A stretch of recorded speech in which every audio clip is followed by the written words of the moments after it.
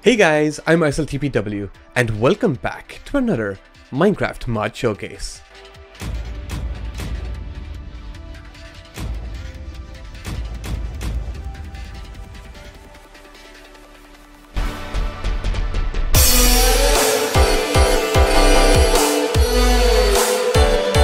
Hey guys, welcome back and welcome to another mod showcase. Today we're going to be showing you how to use Journey Map. If you remember, last Tuesday I did a tutorial on how to download and install Journey Map.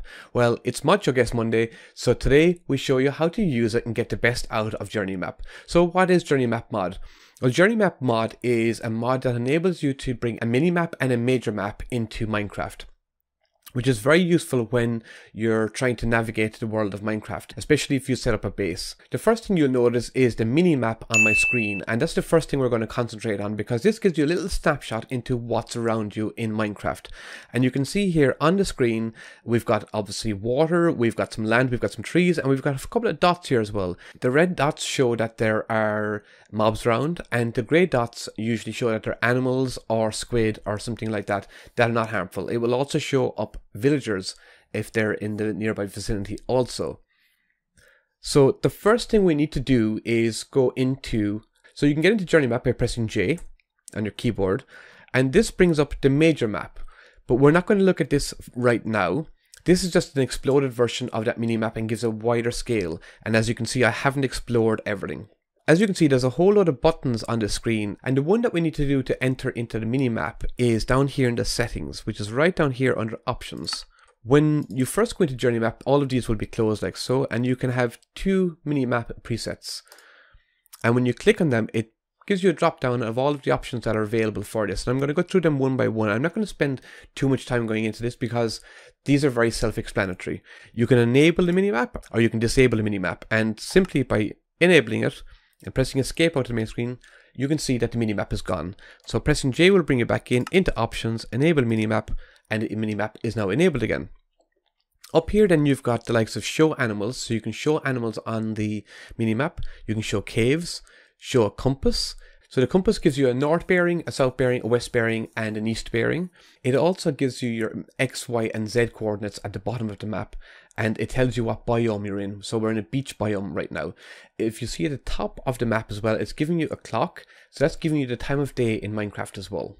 Show day or night gives you an option of having it fixed during the day, it being just bright, or when it turns night it'll go dark, so you can switch that on or switch it off. Show entity names, show a grid, show mob headings, so it'll give you a little kind of, instead of being a little circle, it actually gives you a point right at the tip, which shows you which direction the mob's actually heading in. Show mobs is a very useful one. They show up as red on this mini map. Show pets if you've got any pets in Minecraft. Player headings, the little blue dot is you, and the little point at the front shows you which way you're heading. Show players, show rectangle, that's showing your crosshairs on the screen. Show self, show villagers, show waypoint labels, show waypoints, and verbose location. So waypoints, I'm going to spend a little bit of time on that, okay? But before we do, you've got an info slot here. You can have FPS on it. So now you can see your FPS on the top right hand side of the screen. My FPS is going quite slow at the moment because I'm recording here as well. You can put in game time, you can put in system time, you can put in your location, your biome, etc. The FPS is actually quite a handy one to have. You've got 4 different slots here that you can add information into, so you could have FPS, game time, location, biome, etc. And you can swap these around to whatever you want. You've got your XY location, and you can have your map heading as north, as old north, my heading, so it can be moving around as you're moving around. I like to keep it in one fixed position because it can get a little bit disorientating when the map is changing every time you change direction. Position can be in top right, bottom left, top center. So just to show you where it is now, once I put in top center, as you can see it's right there. Shape as a circle, you can have it as also as a square or a rectangle. The map opacity, if you bring this right down to 10, for example, you can see that you can see right through the map now, but you can't see anything on the map except for the mobs and the size. For the purpose of this video, I wanted to have a big map, so I've changed it to 35, but you can have this as big as you want. Mine is all the way up to 80 there now, or 85. Usually when I'm playing, I would normally have mine around 25 to 30. So it's just a little map up in the right hand corner, and you can see instantly what's around you if you need to.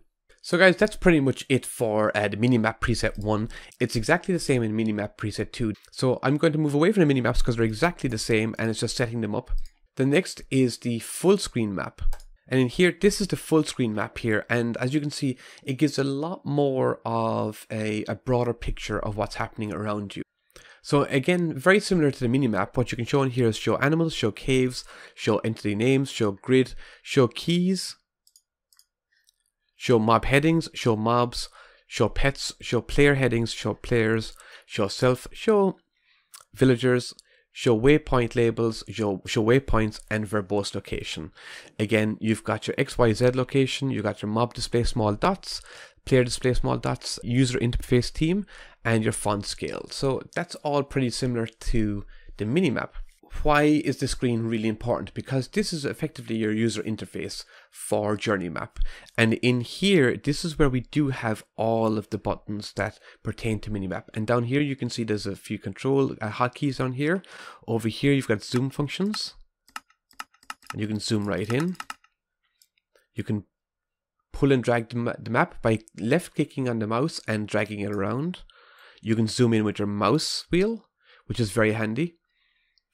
You can follow, which is when it brings it right back to you, just in case you go way off the map and you don't know where you are and you can't find yourself, and you can just press this back and it brings you right back to where your location is. So let's start up here at the very top.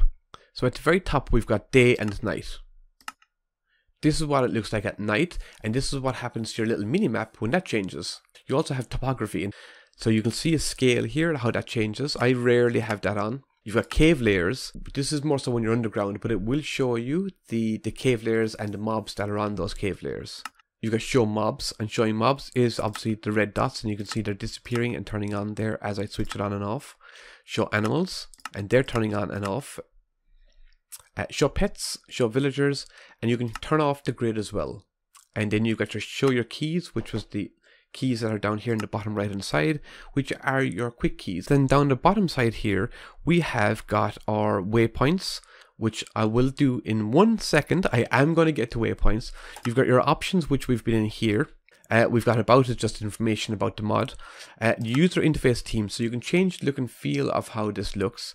And as you can see, it's effectively just changing the color. And I prefer the default color, which is this one. Reset the color palette.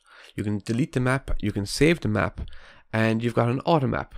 So you can start it, and it can take a little bit of time depending on how fast your computer is. And as you can see, this is taking a little bit longer, but it's now mapping the whole area that is around me. That is all of the options on the mini map and on the major map, except for one, and that's the one I've been leaving the best until last, and that is waypoints. Now, what are waypoints? Waypoints are markers that you can put on the map and that you can see in the map, but you can also see in Minecraft. Waypoint beacons, enable waypoint beacons. So what this does is when you create a death point, this is a way for you to go back and get any items that you may have dropped, or if you've got a mod that leaves a grave when you die, it's a good way to go back and actually find out where your grave is. Waypoints can then be used, and beacons can be then used to find if you've found a dungeon and you want to put a marker on the map to be able to find it again. Maybe to go back to your house and get equipment that you can actually go into the dungeon, or just even to find your home, and you can create many waypoints that will enable you to be able to have different locations around the map. So we're going to do this now, and we're going to create a few waypoints. We press Ctrl B to get into the waypoint, and we're going to create a new waypoint, and it's creating it at the point of where I am, and you can change it to whatever you want. So let's call this home. And it's giving your X, Y, Z, and Y locations. You can change the color of that beacon and press save. So now you can see on the mini map it says home. Okay, so that's pretty cool. And what about on the journey map? And as you can see, it also says home here on the journey map. So what happens if we die? And we're nearly dead. And there we are, we just died. ISIL TPW drowned. Oh, I've no idea where I am. I'm going to go back into creative and I'm going to set time set so that you can see this properly, guys. Do you see that big thing that's going into the sky there? That is our beacon. It may not be showing very well because of the shaders pack that I have, so I'm going to switch that off. So I've turned off my shaders now so you can see the beacon a little bit better. And you can see here, as I scroll over the screen here, I can see that there's my det point. It says det, and it's going to be 1500 meters. So I'm in creative so that we can zoom in over here and fly over here. We can also go to our map, and we can see that I'm over here and my det point is over here on the map. So you can see we're zooming across here now and we're getting closer to the det point. It's 1300 meters, so I'll be right back once I get closer here, guys. So we're just coming up now on the det point and we're coming up on our home point as well. So let me come all of the way down here and we can see the two beacons shooting way up into the sky. One is our det point. Can't really see there against the sand. There's our det point. It tells us what time we died at, the date, and how far away it is. So it's now just a few meters away. And here is our home point, which is just a few meters away. That can be really handy when you die very far away from home and you want to find out where your items are and you want to go back and collect your items. Then to manage your waypoints, press Ctrl B, and that will bring you into the Manage Waypoints window. And you can see here you can actually teleport if you're in creative towards your det point or your home point. You can find it or you can remove it. So I'm just going to remove the det point here. And you can see now the det point is gone. We can also remove the home point. So press remove and you can see that the home point just disappeared. Going back into options, you can enable waypoints or turn them off depending on whether you want them or not, because they will stay there forever unless you do remove them or unless you turn off waypoints. So guys, that's it for this mod showcase of Journey Map mod. I really hope that I went through all of the points that are valid and that could be useful for you. If you have any questions about Journey Map mod, then leave me a comment down below and let me know what you think of this. If you enjoyed this video, then it would be awesome if you left a like in the video. And if you're new to my channel and you'd like to see more of these mod showcases and any of my tutorials and any of my other challenge games or Bed Wars, then why not hit that subscribe button? I do a live stream every Saturday of Bed Wars. And guys, thank you very much for watching this. I really hope that you enjoyed it. I really hope that you found it useful. And we'll see you in the next video, in the next mod showcase. I'm ISilTPW, and thank you for watching. Bye!